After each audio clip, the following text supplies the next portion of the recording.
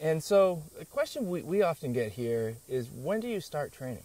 And that's a great question, because I think it depends on Gnarly. Jokingly, when she was born, we weren't here. We were out to Pheasant Fest, but Jason said she basically walked out of her mother. So. Yeah. Hi folks, welcome to Bird Dogs Afield. We're here today with Jason Carter. Jason, welcome. Hi. You bet. And Jason is a professional trainer with Merrimeeting Kennels. Jason, tell us a little bit about what we're going to see. Well, what I like to do today is I like to take people through what it takes to train a versatile hunting dog.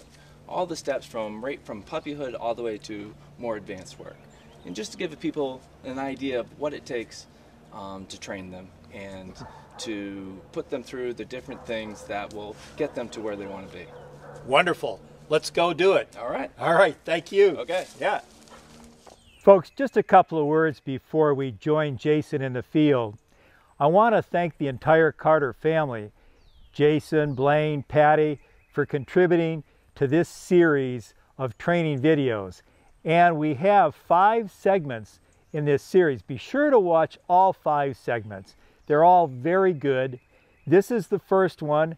This is about puppy socialization and a timetable for training your puppy. Watch this and be sure and catch the other 4. Thank you. Okay, we have Patty Carter here. She's one of our trainers here at Merrimeeting Kennels. And she has her new pup, Wicked Gnarly. Gnarly's how old now? Gnarly's 8 weeks. 8 weeks, a couple days, yeah. So, yeah. And so a question we often get here is, when do you start training? And that's a great question, because I think it depends on Gnarly. Jokingly, when she was born, we weren't here. We were out to Pheasant Fest, but Jason said she basically walked out of her mother. So yeah. She's a big girl. She's 8 weeks. I'd say we started probably around 5 weeks of age. She started doing odds and ends, and now she comes out here and she looks to train. She jumps up and down the training tables. It's all positive training. Which brings up a good point, is how do you develop that training attitude? Food. Yeah. Yep. We used to wait for quite a bit of time to see if let the dog develop, let the dog grow up. But now what we're doing is we're starting training earlier, using pleasure and treats and bait and prey drive and play drive and all the different drives in the dog that gets them enjoying what they're doing. They're food driven. Mother, that's their whole life, is survival. And the first 7 weeks of their life that they're with their mom, their goal is to eat. So you can just channel those traits into, fun training. So you rattle the food bowl, they all come running. So you got to utilize that later on in life. So we do. Right around 4 weeks, we get them out of the pen. We start introducing them to wet ground, different foliage. We get them outdoors, concrete, tar, different flooring. What happens is you build up their temperament, and they start being able to handle different training situations better, and you start creating a stronger nerve in the dog by doing that earlier. Then later on, we start introducing food right around 6 weeks. As bait? Bait. Yeah. And I just would start using my voice I use with puppies and start reinforcing layering in food with my voice. And it's just amazing how fast they pick it up. Now she sits, I have her sitting and waiting to be fed. She knows where she gets fed, and she runs into the room and I make her sit, and we haven't quite got the bowl to hit the floor. When the bowl hits the floor, that's game on. So yeah, but it's fun. And this is the age, it's such a rewarding time to train because they learn so fast. And then it'll slow down, and they get a little bit of defiant, and teenagers move in, but it's a great... Bird Dogs Afield, presented by Native Performance Dog Food, providing performance diets for the canine athlete, and brought to you in part by RST, manufacturers of short chamber, low pressure shot shells. Mud River Dog Products, fundamentally changing the expectations of the hunter and dog enthusiast. Pete Shoe Dryer, inventor of the footwear dryer. Take on the nuisance of foot odor. Wooden Stream, outdoor footwear outfitting adventures since 1957. Visit woodenstream.com for a dealer near you. Canine Active, providing safe, non-toxic pain relief for your dog. Great age. So you're developing a training attitude. The dog understands how to work for you and how to get the treat. And that positive experience Naughty. where you're where Naughty. the party's at. Naughty. Now see, she has distractions here. Naughty. Greta, come. But the food is overriding her play right now. So that's good. Good. And because sometimes she opts to not come because she'd rather do what she wants to do. So the food will change that attitude, and then she'll learn to work for me and be a ham. So if you don't mind, if you could take us through some of we put out a bunch of obstacles here, and go through what your routine is. Okay. And what we're looking for when you're doing this is we want to look at the eye contact of the dog and the relationship the dog has with you. Okay. Well, I'm working on that. We haven't quite got. She looks for food. Well, this is what it's about. Right. Right. We're training. Naughty. This is real training. Naughty, come on. Come on. Come on, Naughty. Come on. Come on. Up here. Let's go. Oh, what a good girl. What a good girl. Come on. Good job. Come on, Naughty. Good girl. Come on. Come on, Naughty. Good job. See? Good girl. So if you look right there, you see the puppy looking right up. But I always make Patty. sure I feed her below because she'll jump up. So if I reward her when she's down, then she won't learn to jump up. But the eye contact, Naughty. Good girl. And now I've done a little bit of teaching her that I can walk away and come back. And that's the insecurity thing when they're little, is to leave them. So this is a big step. It's just being able to step away and come back. And don't worry if she loses her attention, it comes back. Hey, Nara. Well, that's a Good point girl. to bring too. Good Is girl. how long are your training sessions? Good job. Oh, Do you do 5 minutes. Yeah. 5 minutes. I come out here if I got 5 minutes in between something and just real run around the course, and she knows. She'll just do everything without me. In that little barrel over there, this is what I did the other day. Because she's not big enough to get on it. Naughty. But if you watch Gnarly, she's looking for whatever you want her to do. She is dying to go do it. So that's it's a big deal for a little dog to go in a hole. Yep. But that's like going in a kennel. You know, I always just throw treats in my dog's kennel and they love going in. Naughty, Naughty, come. Come right here. Oh, good job. Good job. Yeah, she loves to work. And so that's where we begin with the puppies. Is With a puppy. we want them to be able to understand what you're asking of them, but to enjoy working for you. Because if your Right. dog's not enjoying its work, then you're going to have some issues that And it's come a along. team. We develop a team. So you don't want your dog to go out there and independently do what it wants in the woods. So if we work with the team now, and we have to do it by a voice, and and there's a reason for us to be together, and right now it's food. Naughty and warmth. Naughty. Good job, Gnarly. Hi folks, just a quick break for a sponsor's message. We'll be right back with more Bird Dogs Afield. Hi folks, our dogs work very hard for us. They need and deserve a high performance dog food. My choice is Native. Native has been formulated for the canine athlete. It has none of the low value, hard to digest fillers such as soy, corn, wheat. It has only high-grade chicken and high-grade digestible grains. It comes in 4 levels of fat and protein. Each level is formulated for the stress and activity level for your dog at that time. Make the switch today. Your dog will be happy, and so will you. I'm wearing the new Maniac boot from Wooden Stream. Hunting boots, more like athletic footwear for hunters. At just over 2 pounds, this may be the lightest hunting boot ever. More important, Maniac's free-floating lace system connects to the sole, so when you lace up, the boots conform to your feet. This dramatically reduces boot slop, toe jam, and heel lift, meaning virtually no hot spots, blisters, or sore feet. Maniac, try one on at your local Wooden Stream dealer. But a dog that wants to work acts differently than a dog that has to work. Yeah. Oh, and you channel it right now with food.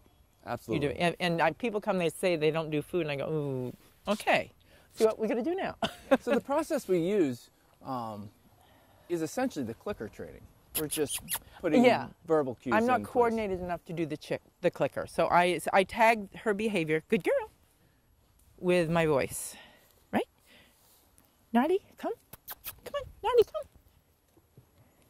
Good girl. So that's how I do it. And you do the same. Absolutely, absolutely. So after this age, we get into a younger pup. This is Greta.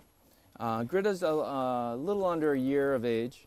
She's now done most of her heavy lifting as training goes. She's well into her retrieving.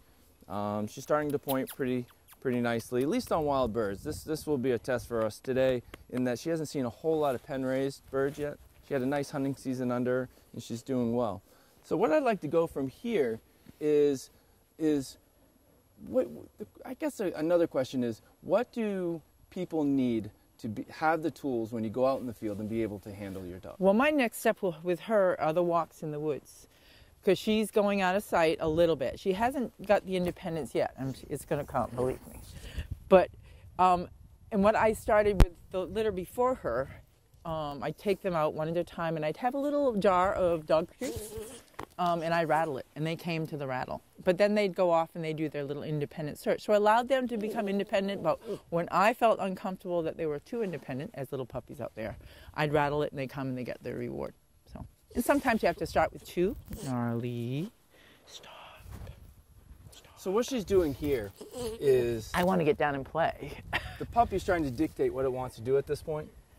And so she's going to ride it out. And this is another thing we do, especially when they're still all together as a litter, is we'll all hold them. And a lot of different people will hold the puppy. We try to get them in as many different hands as possible.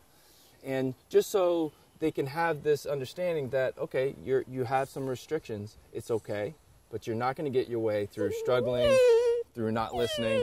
And so she's going to ride out this battle. When she submits, she could either give lots of praise, treat, or put the puppy down, which is what it wants to do anyway. Right. So you have to hand her, like I would hand her to Jason, and she'd do exactly the same thing. And the worst thing that can happen is you go, oh gosh, she's squirming, I'll put her down. So it is. She has to get used to it. And then we start at this age. I'm not sure if you have or not, have you started any putting objects in or manipulating the mouth whatsoever? No. Well, I play with the mouth, but I haven't done objects yet. But I'm not too far away from that. Okay. So the reason we do that is we want control of that mouth, obviously, because we need to consume what we're hunting, so we need it fit for the table. And so when we start as a puppy, we start being able to put our hand in the puppy's mouth. Yep. And just being able to have the dog accept her hand going in. Initially they fight, but then you're going to see, do you want to do it on the table and try it? You can try it over here. When she's squirming. Come here, Naughty. Hi folks, just a quick break for a sponsor's message. We'll be right back with more Bird Dogs Afield. Hi Bird Dogs Afield viewers. I'm here today with Dylan, who's almost 10 years old and still hunting hard. So in order to help him, we use Canine Active. It's for working and hunting breeds, and it is my go-to for pain relief and for an anti-inflammatory. You can use it before strenuous activity to help keep them moving and help reduce muscle soreness, or you can use it after for recovery. Try it today, Canine Active. Hi friends. You know, whether you're a hiker, hunter, jogger, walker, all of those activities create sweat and moisture in your footwear. That moisture leads to bacteria, mildew, mold, all bad things for your feet. To eliminate that moisture, you need a peat shoe dryer. The new PowerCell Peat eliminates that moisture and creates a better atmosphere for good foot health. Well, I put it in, and I'm just teaching her. Because she was a single puppy, it was a big challenge. I didn't know, because the litters teach them bite inhibition, and her litter was you said bite inhibition. Right. So what is that? That means they can use their mouth, but they have to use it appropriately. They can't, like, chomp. So they have to You know, so with puppies, they will play harsh. So And you have to, like, you tell them, and usually you yell at them when you say ouch. And you'll see mom yell at them. You'll see their siblings yell at them. She has no siblings. Her siblings are from 13 to 1. So my pack of dogs at home are her family, is her family. So if you don't mind, I want to hold her, because I don't think at this point she'll bite you. Will she? Does she? She might bite you. What? No, that's what. No, she won't. What'd you got? Maybe she'll start licking, then maybe I can get a nibble. And what you do is to create the bite inhibitors is you overreact. Yeah. You act more emotional than you really feel. And it teaches the dog that what it's doing is wrong. Very similar to how the mother in the litter would deal with a puppy. Oh, yeah. For I'm done nursing. I'm weaning you, and if you touch my boobs one more time, you're going to get bit. And the mother does not. In the moment she'll growl, she'll put her teeth on the puppy, and then a moment later she kisses them. So it's the hot and cold where she's teaching them, which will continue in our training too. And this is a good thing that I tell a lot of my puppy buyers, is to sit down. If you're watching TV and the dog wants to tear around the house, hold your puppy.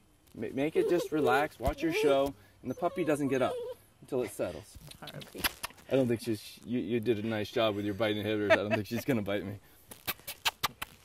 But if she did, I would just overreact. No. Good girl.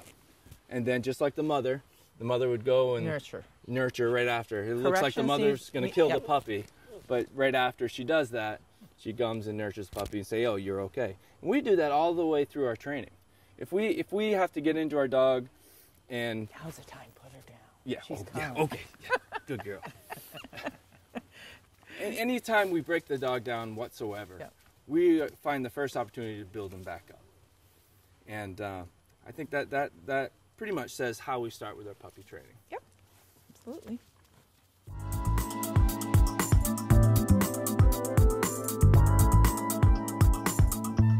So what Patty's doing here is working on her recall using place boards.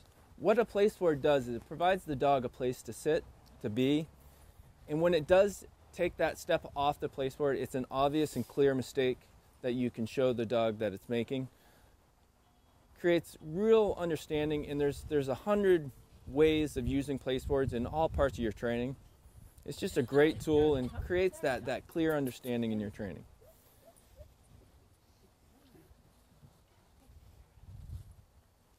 So what Patty wants to try here is have her come from off the place board and onto the place board as your finish. Where do you plan on having your dog finish? Place to place. Yeah? You can duck. Yeah. I want her to go from this place board to this place board, except she doesn't have the patience at this age to wait for me to get to this place board. So I'm working. So I'll start. So you make the picture smaller. I have to make the picture smaller. Within the distance of the lead. Right. So, but I don't want to use my leash as a correction on a puppy. Yep. So that it's just on her to keep her from playing with it. Right. You always want to have a line of control on your dog. So many people lose that line of control. They want to go hands-free too soon on the lead. It's kind of like taking your hands off your bike the first day you learn to ride it. Doesn't really make a lot of sense. You always want to keep that line of control on your dog.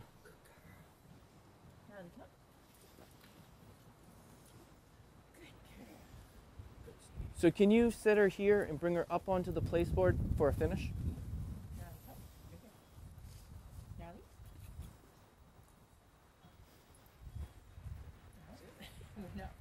Sit.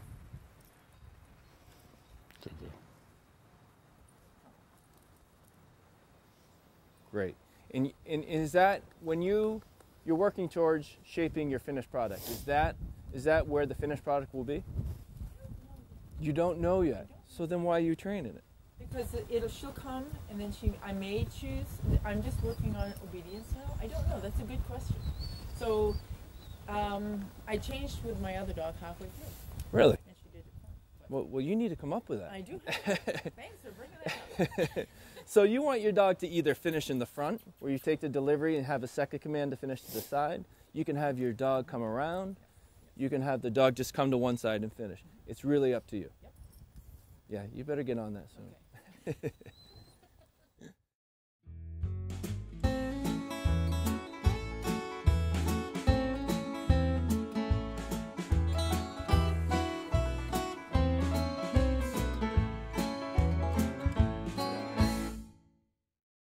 Bird Dogs Afield, presented by Native Performance Dog Food, and brought to you in part by RST Shot Shells, Mud River Dog Products, Pete Shoe Dryer, Wooden Stream Outdoor Footwear, and Canine Active.